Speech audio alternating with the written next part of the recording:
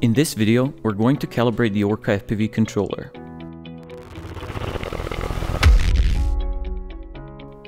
The controller calibration is done through the mobile app. Start the app and follow the instructions. About and settings, calibration, start calibration.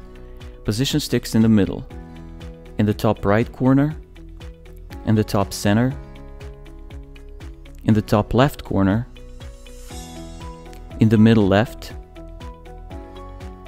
in the bottom left corner, in the bottom center, in the bottom right corner, and in the middle right.